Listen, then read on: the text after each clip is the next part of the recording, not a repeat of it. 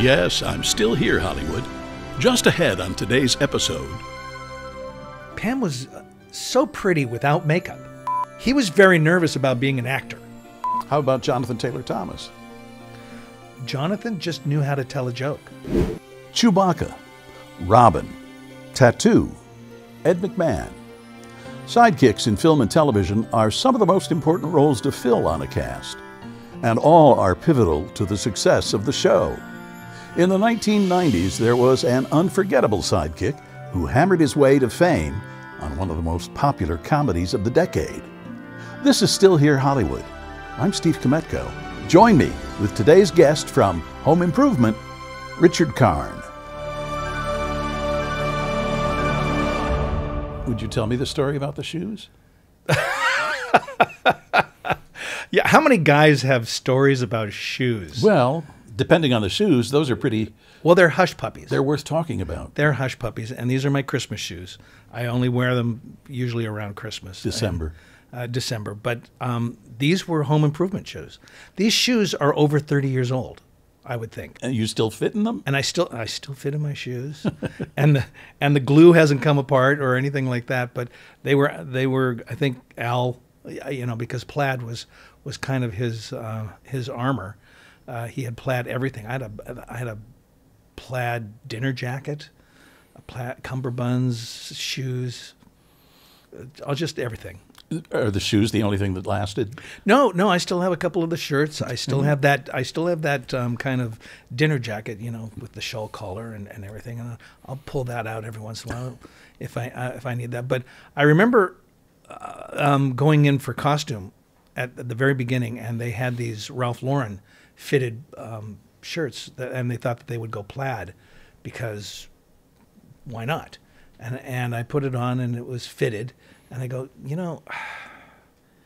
these aren't that comfortable. And look at the price tag on this thing. It's like back in 1991, it was like $140 for a Ralph Lauren plaid shirt. And I go to Eddie Bauer or go to The Gap. They've got really comfortable plaid shirts, and they're $25. I'll save you some money. Ted Knight, his character Ted Baxter on the old Mary Tyler Moore show used to say plaid was his favorite color. Well, they got a lot of mileage out of that. I mean, we did a green screen thing where Tim painted plaid. He painted something plaid, and when you put it on, it came out a plaid color. Do you miss the show? I miss the camaraderie of that, and the show was, you miss it. Yeah, yes, I do. I do miss it, but it's like something that you realize it can't last forever. You can't be in high school forever, and we got 8 years out of that, and that was a good 8 years. And it was the only I had just moved to California from New York. So all of my previous work from before Home Improvement was usually theater. And you'd get, 6 weeks, a couple of months, and then you'd move on to the next show, and that seemed like the norm. And you're in a show, and you're looking for the next job. You're always looking for work. And when I got Home Improvement, I was like, well, I should figure out what's the next, and I go, well, I'm coming back next year. Do I take some time? Well, and then something will come up, a little movie or something, and you keep working. But there was kind of a relaxed feel about, okay, I'm not as desperate to find the next thing right now. Which so many people in the business are. But in a sense, you want to capitalize on it. But my son Cooper was also born the first season, so all of a sudden I didn't want to do theater where I was gone every night. So I would kind of like shy away from that, and I didn't want to go off and be, leave my wife Tootie holding the yes, holding our baby. Yes. How often do you see Tim or talk to him? It comes in bunches, and then there might be a couple of months where I don't talk to him, but we've stayed in touch. You're friends. We're friends, and we did a show last year or 2 years ago. More power. Well, it started out as assembly required. for the History Channel, and it was a competition. And then they decided they didn't like the competition. I thought the competition was hysterical.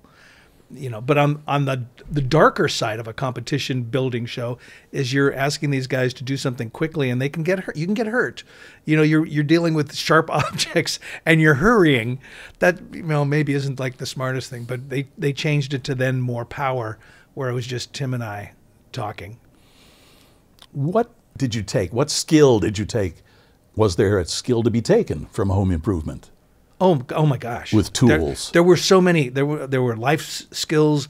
There were relationship skills. There were acting, and it was just like this starter class in amazing things. One of the bigger things was learning how to talk to writers, which wasn't something in my my milieu. When I did a play, I didn't necessarily work with the writer of the play. Shakespeare's gone, Neil Simon. I wasn't at that caliber or whatever. So you wouldn't mess around with those lines. It's written. This is, we're not going to change this.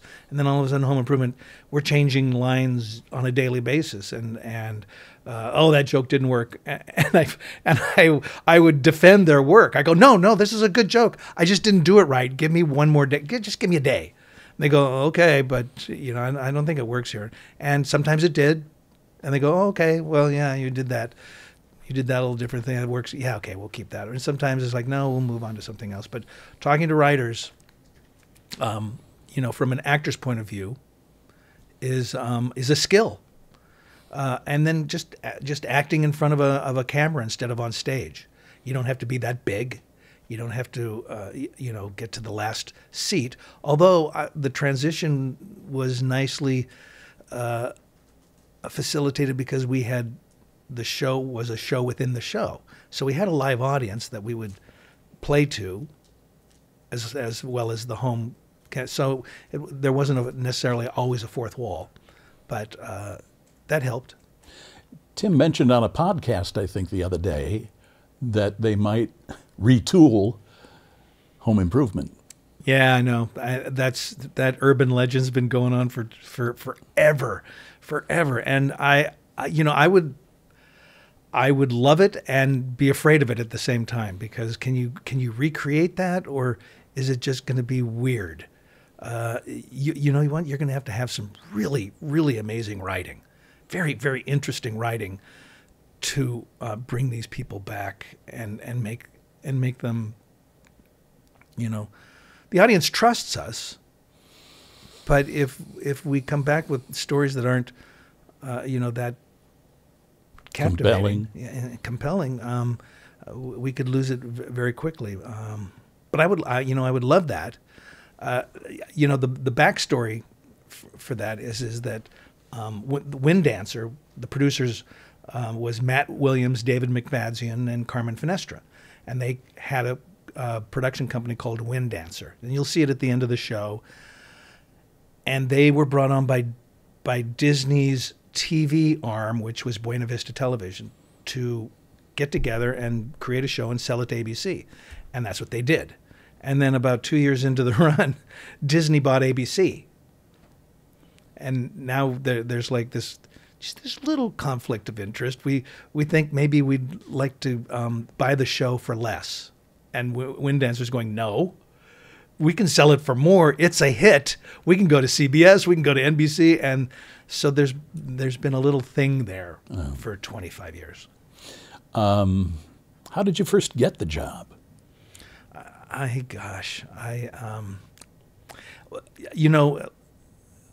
Many things in our world, in our life, we can walk back. You can go, oh, you know what, this happened because of this, or because I met this person, or because I did and I walked this back all the way to Michigan, to Holland, Michigan, where I did summer theater with a director. We did a play called Strider, and we kind of butted heads, because what I didn't realize at the time is he had just directed it for his college in Evansville. So I think he was trying to recreate that, and being a young actor, it's like, I don't get why you want me to do that. It's like, and he, he wouldn't say, well, that's what the other actor did. I found this out later. I go, I'm thinking this, we would kind of butt heads, and then the show opened, and it was great. All of our ideas worked, and we became friends. And then a few years later, he calls me up and goes, there's a playwrights conference in New Harmony, Indiana, and they need actors to read plays in progress. Would you be interested? And I go, well, and I'm living in New York City. Granted, my apartment is very cheap. I have had a blessed life. So the overhead in New York was not that great, but to go to New Harmony, Indiana for 2 weeks for $100 a week, stipend. We'll take care of food and drink, and at that point, my career was based on yes, I'll do that. So I did it, and I met Matt Williams, David McFadden. They were part of the New Harmony project. I didn't know who they were really, except that they had just come off the first season of Roseanne, which I knew the show Roseanne. I didn't watch a lot of television, but I knew that show was like a big hit. But they had gotten fired. And we became great friends working on this, and I convinced them to do a skit of all the different people in this thing. It'll be very funny at the end. We can just do the skit lampooning, this director, this actor, whatever, just have fun. And we're like up till 1:30, 2 o'clock in the morning writing this. Never in my life, if I had known what they had gone through or what they go through when they're writing a show, they're up till 2, 3 o'clock in the morning. This is supposed to be vacation for them, and I'm like, let's write a skit, But we did that, and we had a great time, and we became friends. So when I then moved to California, a couple of years later, I called them up. I said, these are contacts now, even though they're friends. Networking. I've networked, and I can call them up, and they were doing a show with Carol Burnett called Carol and Company, and they said, well, if something comes up, we have a Carol and Company. There's a company of other actors that do everything else, but every once in a while there's like a little thing, and they called me up, and I did a little thing where I was a grip, on a TV news show or whatever, and I got to stand up at curtain call with Carol Burnett. I hold her hand. It's Carol Burnett, and then I'm doing Shakespeare's Scottish play. And I've only been in town about a year, just under a year and a half. And a friend of mine from school had put together a theater program, or a theater in a church, the First Baptist Church of Beverly Hills. Probably the only Baptist church in Beverly Hills. But we did Shakespeare's Scottish play, and the bad luck that I had associated with that was getting a traffic ticket. I went to traffic school, and I sat next to a woman who was an agent who told me that these guys are auditioning for a TV show. And that's how I found out. So I called them. I said, and they go, no, there's nothing for you. Which, we know that in this business, there really is nothing is ever for you until you're Tom Cruise or Robert Redford or whatever. Then everything's for you. But nothing was for me. There was a neighbor, and there was a Glenn, Tim's assistant Glenn, which we had already cast with Stephen Topolowski. Who was in Groundhog Day, right? The life insurance, but come in and audition, and I went in and I auditioned. I made them laugh. I knew the director, John Pasquin, because I'd been a reader for him in New York. One of the weird things I did when he was casting Basketball Diaries at Arena Stage, and the only person I didn't know was Debbie Barilski, the casting director, and so I went in and I made him laugh. And we had a scene where I'm working with a lathe, and I thought, okay, I'm going to make the lathe sound. Why not? Who cares? So I'm doing the scene. He says, well, now when you're working with a lathe, what you want, and then they were laughing. And at the end, John Pasquin goes, hey, can you make that lathe sound like a question? And I go, yeah, I can. I'm an actor. So, when you're working, and they were, I went, well, I scored there. I didn't know about Tim's grunt at the time, but they were just having fun with me because I'm amenable to that. And I walked away thinking, what a great audition that was. Maybe something, like I did with Carol Burnett will come up. And then Carmen Finestra, one of the guys, calls me and goes, so Rick, do you still have that beard? And I'd grown the beard for the Shakespeare show.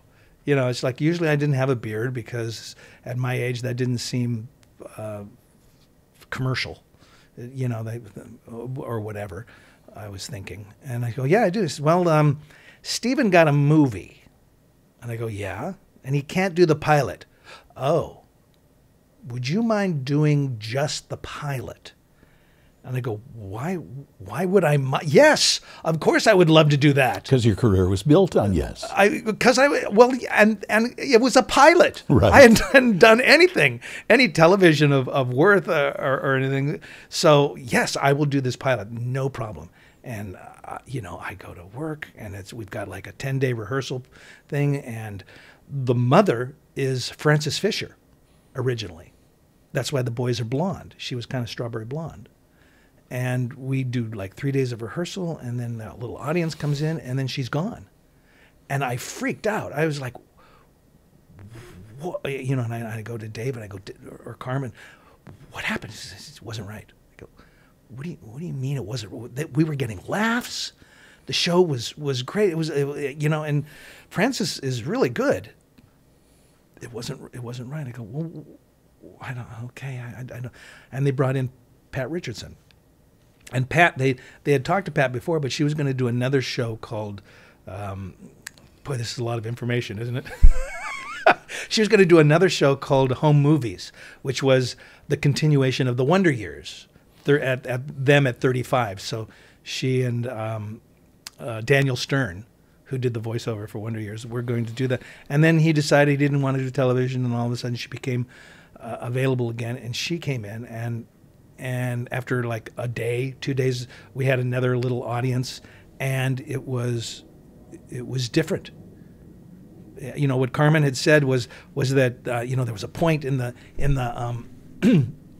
in the pilot where Tim wants to charge up or make the dishwasher more powerful, right? And so she has to go out, and she turns to him and she goes, "Don't touch the dishwasher." And the audience, with Frances went, "Oh God, yeah, he better not. He better not. Oh no, oh, is he going to do that?" And with Pat, when she said, "Don't touch the dishwasher," and they're going, "Yeah, he's going to do that. It's going to. Oh, this is great." It was like she wasn't a victim to Tim. She was his equal. Is what I assume it was the difference. And another life lesson. Sometimes it's not about how good of an actor you are. It's about how things are perceived. And right place, right time. Right place, right time. Oh my gosh. Yeah. And there I was. Right place, right. But I only got to do the pilot. And Steven was going to come back and do the thing. But then a month goes by because we did it in April and they didn't start back up. If the show gets picked up, then they'll start in like late July. And right before that, I get a call and go, "We might need you for a couple of episodes." And I go, "Great." Because now Tootie and I are pregnant. Both of you? Well, I helped. I know that I helped in there, but and we're apartment managers and caterers, and I'm going, oh, everything helps. A couple of episodes will be wonderful. Thank you. I'm there. I'm absolutely there. That's great. Yeah. When you were doing the show, did you feel the gradual popularity growing with it? Could you notice it outside when you went places and people came up to you? Yes. For the first maybe 2 or 3 or 4 4 episodes, we hadn't aired yet. So when I was doing it with Tim as a guest star, because Steven was going to come in, the audience didn't know who we were. They hadn't seen us. They didn't have an idea of what we were. No attachment yet. And so it's like we're doing a play, in a way. It's fresh, and whatever I do or however I react to Tim is, the audience reacts to that, and the writers started watching that, and it was like they watched that and then wrote to that. So in a sense, I was a part of the creation of what Al eventually became. And that was really lovely, and that got me the job. Eventually, they all of a sudden saw the relationship with Tim and Al that they could write to, that over what they had envisioned with Tim and Glenn. So that was kind of a cool thing. But then once we started airing, it was slowly. I didn't know how to deal with that, and that's not in school. That's not something they teach you. You know, now you have social media and you can go to everybody who talks about how they have to deal with it or the first time or like that. But back then that wasn't ever talked about or discussed, or if it was, I wasn't reading those magazines or those interviews or whatever. And people would come up and it was almost like I'm not worthy. So I would deflect. I go, no, I look like the guy, but I'm not that guy. And then I'm an apartment manager. I get a phone call that one of our tenants, his kitchen sink is stopped up. Can I take a look? I go, yeah, I can fix that. That's no problem. I know that. And so I go down there and he opens the door and there's like 15 of his friends are in there. You see, Al Borland's our apartment manager. And I go back to my wife and I go, it's time we get rid of our day job. We don't need this day job right now. And because it was free rent, which, when you think about it, my rent was $900. So it was $900 a month I was getting paid. So your life changed. So the life changed. And then more and more people, yeah. And now it's like, it's not about me anymore. It's about people's growing up watching the show with their grandparents or with their parents, or and they were kids and they're growing up. And I was just in Grand Rapids just last week, and oh my gosh, the people that would come up, I can't believe you're here. Do you live here? Wherever I am, people just assume that's where I live. So, oh, you must live here, right? Especially if I'm in Michigan. Well, and Tim's from Detroit, isn't he, originally? Just a little bit outside. He was in Beverly Hills, Detroit. Is there a Baptist church there? I'm sure there are many churches, in the Detroit greater area. The word Baptist just doesn't seem to go with Beverly Hills, having grown up the son of a Baptist minister. I know that stuff. So how's your dance moves? What dance moves? Well, and don't ask me to play cards. Oh, okay. All right. We couldn't do that. No. And I don't smoke anymore. Well, there and you I don't go. drink. Well, there's your poker face right there. There's my smoke, Dad. Baptist upbringing. More with Richard Karn in a moment. Pam came up to me one day and she goes, I don't think I'm going to do any more layouts for Hef. And then literally a week later, she goes, well, I'm going to do another layout for Hef. I go, why? She says, well, he's got these other pictures and I don't like them and he's going to use them if I don't do this. He felt, he was the star, but he didn't feel like he was pulling his weight necessarily. And if they can afford to buy their parents a house, there's a weird balance. Did you have a hard time holding it together? Tim is kind of a comic genius, and he's very quick.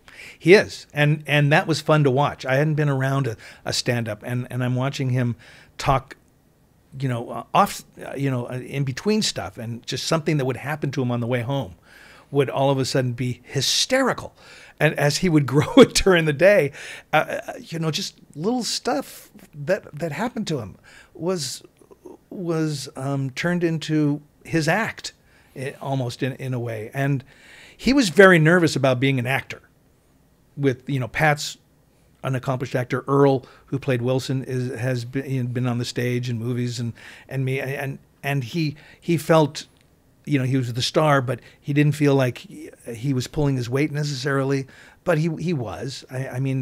My God, they used most of his act in the pilot. They kept adding things from it. It's like, that's my act you're putting into the pilot. Well, I'm going to run out of things to say. He says, well, they're funny and they apply and this and that. But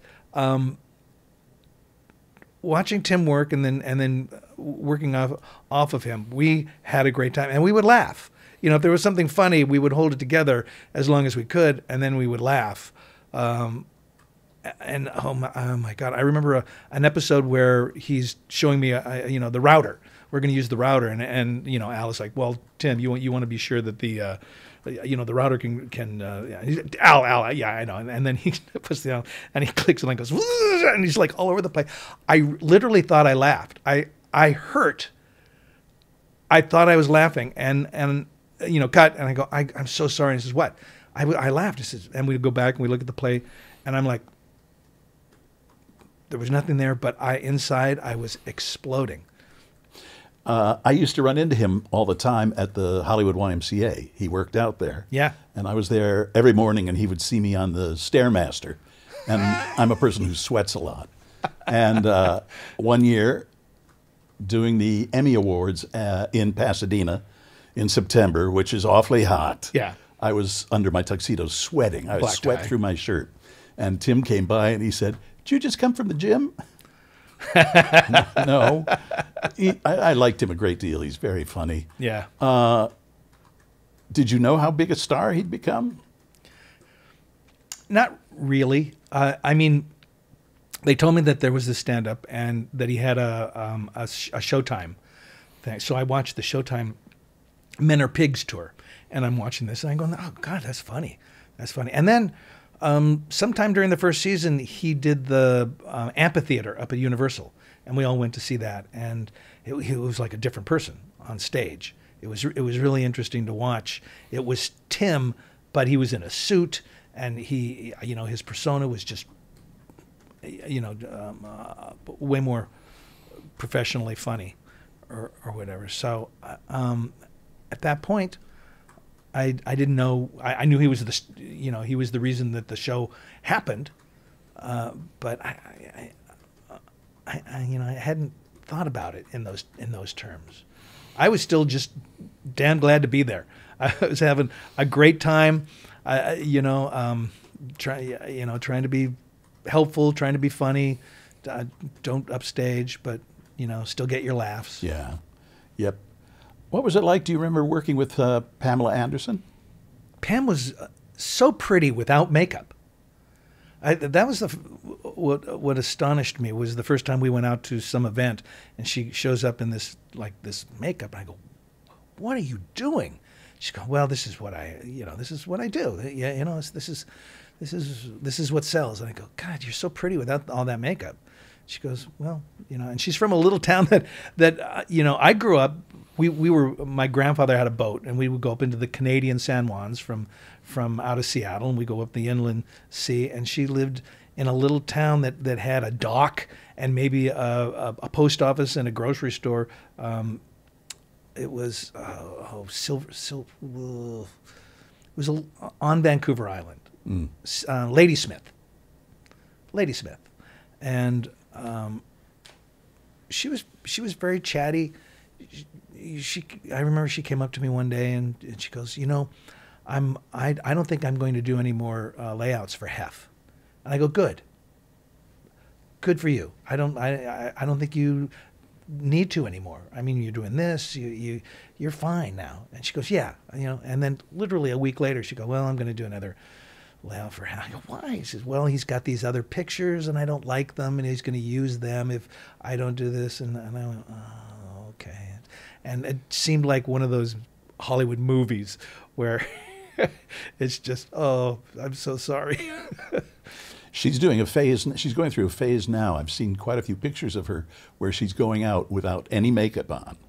And she should have done it 30 years ago. But now she still looks fine. She still looks great, But if you're used to her the other way, she looks different. Yeah, but for a while. I mean, and then you get used to it. Yeah. Did you know how big a star she'd become? Her life became not her own. Yeah, and for a while there. Not that she was stifled as the Tool Time girl, but there wasn't a lot that was going to happen for her. I didn't think. I didn't think they were going to take a storyline, but she wanted to be Pambo. She goes, I think this character can do this and that and I think that's maybe where Barb Wire came from. You know, she wanted Right. she wanted to be a superhero in a sense. I was at the Cannes Film Festival the year they were marketing barbed wire, and she came dressed in. Yeah. It was like, oh my God, look at her.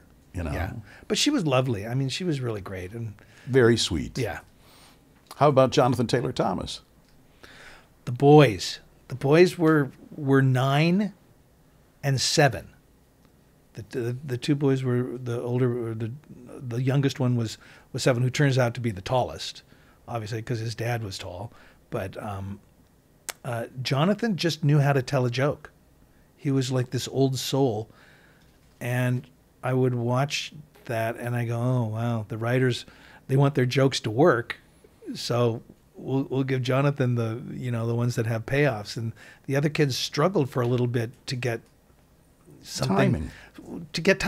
Yeah, because they're 9. Right. You know, and Jonathan came out of the box at 30. You know, but also he was cute and adorable, and you know, I feel like young child actors have this weird sense of growing up. Their egos and ids are being developed at that age, and if they can afford to buy their parents a house. There's a weird thing, balance. You know, if you can find that balance. Would you tell me that story again about golfing with Bob Hope and Gerald Ford and what happened afterwards? God, that was so great. It is a great story. Fabulous. Well, I the first time I got invited to the Bob Hope, I couldn't go because we were working. It was in January, and that was one of the weeks we were working. And then the next year, I asked them, can we take this week off? Because we would do 2 weeks on or 3 weeks on, 2 weeks off, week off. And they go, yeah. And so I was able to do the Bob Hope. And I was very excited because this is like a cool golf event. And my sister up in Seattle, she calls up and goes, Rick, I understand you're playing with Bob Hope. And I go, no, I'm playing in the Bob Hope, which is very cool. I want you to know this. It's very cool, but I don't think I'm playing with Bob Hope. And I get up there and I go, so who am I playing with? You're in Mr. Hope's foursome. And I go, oh God, now I got to tell my sister she was right. And Gerald Ford, with the president, yes, Gerald Ford. And you have 4 pros. The first day will be Kenny Perry, which was the winner from last year. The second day is Tom Kite. The third day is Arnold Palmer. Oh, my. And the fourth day is Fuzzy Zeller. And it was like fantasy golf camp every day. And I brought my dad and my father-in-law, and we're walking down the fairway with my dad and Arnold Palmer. And my dad's, he's a builder. He's a contractor from Seattle, Washington. And he looks at me and he goes, I never in my wildest dreams would I think I would be walking down a fairway with Arnold Palmer and the president. And I go, stick with me, kid.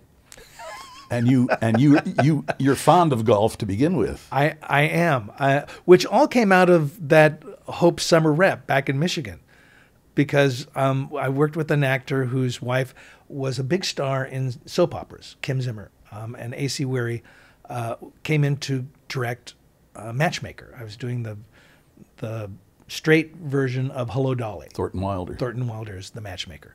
And he said, yeah, we get invited to these golf tournaments, and they give you golf clubs and shoes. And I go, oh, God, wouldn't that be great? And this is 10 years before any of this is happening. And I go, like, yeah, that sounds fun. And so we started playing golf. And you have to pay attention to get any better at golf. And put in some time. And I did. I put in the time. And on a golf course, just the 4 of you, you tend to talk to people. Yes. Gerald Ford invited you to the White House? Well, not to the White House, but I get a letter. I get a letter the week later from Mr. Ford saying, "Dear Rich, Betty and I would love to host you if you come into the desert, anytime." And I went, wow. That's really nice of him. And a week later, I get another letter saying, "Dear Rick, and my secretary tells me you don't go by Rich." And I have both of those letters, tucked away somewhere. I'd frame them. I should. I really should. Put it on my wall of shame or fame or whatever we're going to call it. But it was really fun, and his son was on his bag, so his son was his caddy, and his detail, his Secret Service guys called me up later and wanted to play at Lakeside, and so I played with them, like a year later or whatever. That's great. That's a great story. I know. I had my own golf tournament for 18 years. Because I was going to other people's charity events, I thought, well, I should do something up in Seattle, for the hospital that my mom had her cancer treatments with. So I did the Fred Hutch and the Overlake Hospital, not knowing that you don't pair a large hospital with a small hospital and then split it 50-50. But that's what I did. I said, well, that's what I want to do. And there were some growing pains there. But we worked it out. They understood that I was bringing them something that they didn't have in their usual fundraising live and learn world. But I had Sam Jackson there for 7 years. I had Bill Gates, and I put him with Meatloaf and Sam Jackson, and they had a great time. And then Chris McDonald shows up. He doesn't have shoes. He doesn't even know how to play golf. And we teach him and we give him all this stuff. And then he ends up being, Shooter McGavin. How many years later? So that was fun. That was a lot of fun. And we raised a lot of money for the charities. Mr. Karn, thank you very much. I've enjoyed this. This was lovely. I appreciate it. If all interviews were just this kind of a conversation. That's what I like. That's how I like to do them. Yeah. That's how you got that Emmy over? Oh, those aren't mine. Oh. Those are both his. Oh, there's more. There's more. He's being modest. Well, okay. I'll have to go and check out the bathroom. But thank you for having me on your show. Holding a door open. Yeah. Well, what else do you do with them? You hold grapefruits. Where did I think I saw Olivia Colman on the Graham Norton show talking about how she used her Oscar to hold open the bathroom door, to prop it open. I don't think I'd do that with an Oscar, but who knows? Well, if it's heavy enough. Yeah. Well, this was fun. Thank you very much. All right. Still Here Hollywood is a production of the Still Here Network. All things technical run by Justin Zangerly. Theme music by Brian Sanashin. And executive producer is Jim Lichtenstein.